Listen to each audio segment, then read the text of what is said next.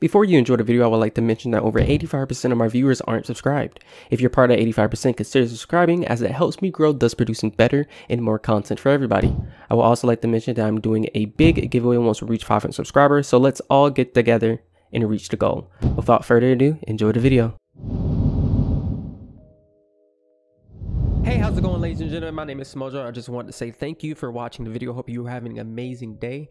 And yeah, let's get into it. So this is going to be a new type of series that I want to do on my channel. Basically, I take Wizard101 card concepts and just talk about them. Would they be a good card? Try to get the community's feedback, anything like that. If you have any cards that you would like to show or have any ideas that you would like to share, feel free to join my Discord down below in the description. Just hop in there, you know, send a card picture, or this would be a cool card if we could do this, that, and the other. You know, just share your ideas or any pictures of cards that you have. And yeah, so the first card we're going to show is this one right here. It's a pretty cool Storm card. I don't know how to pronounce the name. I believe it goes by Charybdis, Charybdis, I don't know. Okay, it looks like the Bermuda Triangle. All right, we're just gonna call it triangle for now because that's what the picture looks like. Right off the back, it's a pretty interesting card, I must say. It's a 10-pip Storm card. It does 1300 damage and it reshuffles your hand back into your deck, which is pretty interesting. I think the only way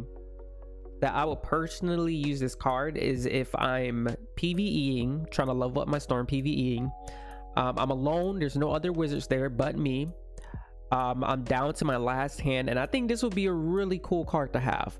You know, I personally own a 130 Storm, and throughout my leveling career on that 130 Storm, I had lots of battles where I would hit and I wouldn't kill, and I didn't have any more hits in my deck, and it's super annoying because what are you gonna do then? You know, you can either buy a minion and a crown shot, but what if you don't have any crowns? You know, or what if you don't have any gold and then you ask your friends, hey, I need some help, I'm about to die, you know? But what if you don't have any friends? Lol. There's really nothing you can do. You can rely on TC, but what if you didn't pack it? You know, this card helps you with that. You know, you can hit something and then you get all the cards back into your deck, which I think is really cool. I also think it's kind of vital because if you have a reshuffle in your deck, which is costs about 4 pips, I believe. If you're not a balanced wizard and you have 4 power pips, that's 8 pips considering, you know, that doesn't hit anything. This is 10 pips right here. We're comparing 10 pips to 8 pips and 1300 damage. I think I'd rather spend 10 pips, do 1300 damage. Hopefully I will kill the boss, and if I don't, I just get my cards right back. It's a lot better than hitting, you know, having to spend a lot of pips hitting, not killing, and then you have to rebuild your pips back up so you can use a reshuffle. You know, that's about what, 3 or so rounds between that of you hitting and having to build pips up to use reshuffle again. You know, I think this card could really come in handy if it was a real card. I do have some comments. I did post this on Reddit. If you guys want to, you know, check out the Reddit or whatnot, it will be down in the description. But I did post this on Reddit, try to get some people's feedback on what they think about the card. One person said, I don't think it'll be worth it.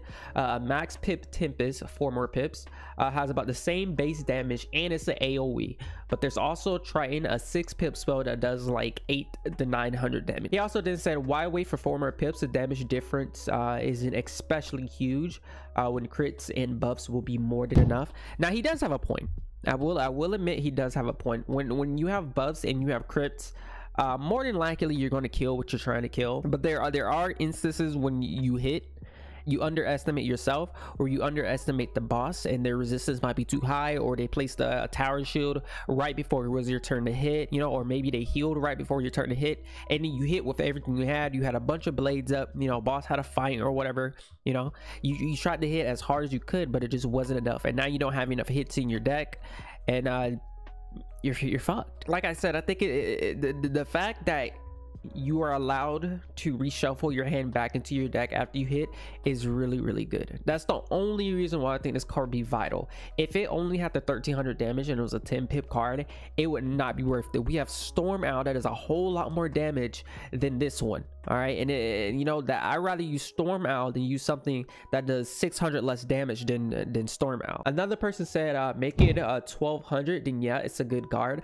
I have to disagree. Like decreasing the damage on this card, I personally don't think is a good idea. If anything, I would like to see the card increase in damage, maybe like a like a 1400 or maybe a 1500. Not a big increase, you know, but I do think it's a little bit on the weaker side. And I do understand that you reshuffle your deck back in hand, which is really good for the card and why anybody would use it, but I still think it's pretty weak. Like, let's just take this into account. You have two cards in hand. They both cost 10 pips. You have this card, and then you have Storm out. You're bladed up, you're fighting up, the boss is at full health, you know, you're trying to kill this boss. Which card are you going to use? Are you going to use the 1300 or are you going to use Storm out? I personally would use Storm out. It does more damage. I have a better chance at killing it in one shot. It just overall makes a lot more sense. If the damage of this card was increased, I would think a little bit more back and forth. Would I use that Storm out or would I use this card? You know, let's say this card did 1600 damage and Storm out did 1800 damage. That's really close in damage. There's not much room for breathing in a difference of damage right there. So when I think about killing something, you know, I'm gonna think about, if I hit, will I kill? And if I don't think I will kill, I think it would be better for me to hit with this card so I can reshuffle my cards back into my deck so that I have a better chance at killing once I hit, versus hitting with a Storm Owl and you're not confident enough that you're going to kill. And then after you hit with that Storm Owl, what do you do then? You know, there's not much you can do at that point if you don't have any cards. All right, guys, that's all that I wanted to say about the card. It's a pretty cool card. The person who made the card, I actually don't know who made the card, but I will link it down in the description where I personally found the card. Hopefully where I found it is the person who made it, but you know, fingers crossed. Whoever made the card, awesome card. The artwork is amazing. I really like the effort and time that you put into it, so kudos to you. If you guys have any card ideas that you would like for me to see or do a review on, please let me know in the Discord. Just, you know, join, send a message, DM me, find me on Twitter, wherever you can find me and send me information, go for it. Other than that, I hope you guys enjoyed the video. Thank you for watching. Please leave a like, comment, and subscription. We're doing a pretty solid giveaway once we hit 500 subscribers on YouTube, so hopefully we get there and the giveaway happens. So yeah, other than that, have a great day, everybody, and I will see you next time. Ba-da-ba-boom.